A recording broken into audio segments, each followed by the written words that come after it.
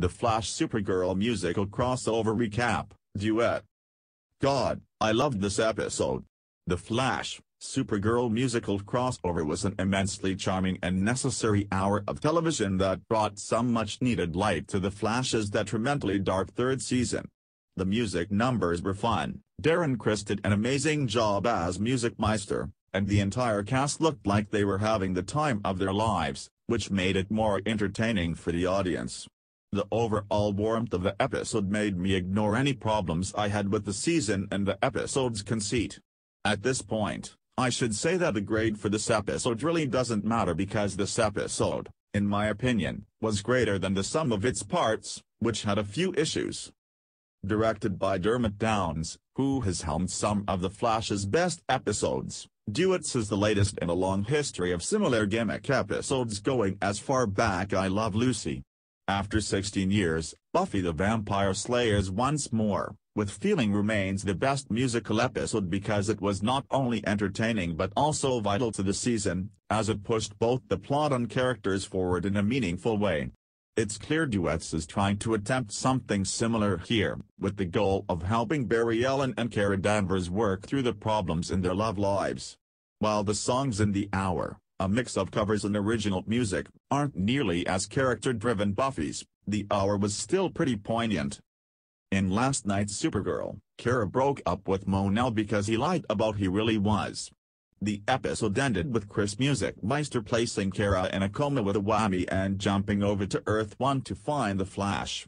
Tonight's episode begins with Mon-El, who, with John, and a comatose Kara in his arms, travels to Earth 1, 2, to ask Team Flash to help them wake her up. The Music Meister shows up at STR Labs right after them and whammies Barry, putting him in a similar coma. When Barry comes to, he finds himself powerless and in a 1940s jazz club where Kara, who is similarly powerless, is on stage performing a beautiful rendition of Moon River from Breakfast at Tiffany's, which is pretty fitting.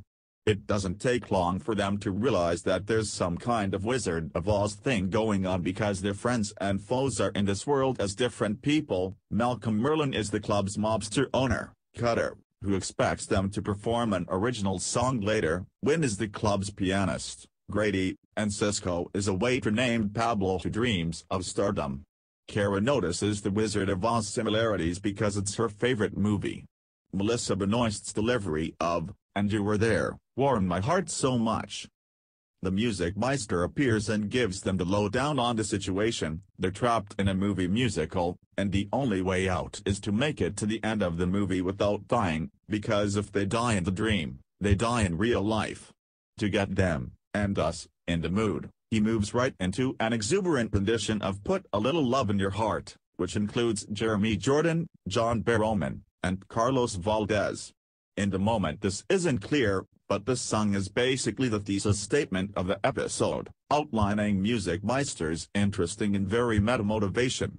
Moreover, with lyrics that implore you to think of your fellow man in order to make the world a better place, it feels like the perfect song for Supergirl and the Flash, which really swerve into the inspirational aspect of superheroes.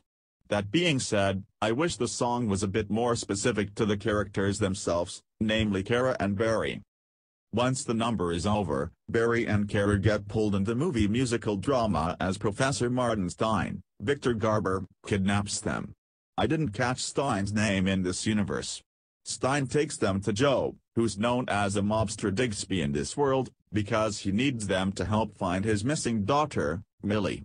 With Pablo/Cisco's help, they find Millie, aka Iris, in an apartment where she's hooking up with Tommy, aka Mon-El, whose father Cutter is Digsby's mobster rival.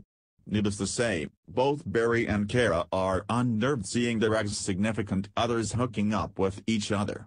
It doesn't take much effort to convince Millie and Tommy to come clean to their parents, because characters in movie musicals are very simple. This episode has a lot of fun playing with the tropes of movie musicals. It's meta in that way,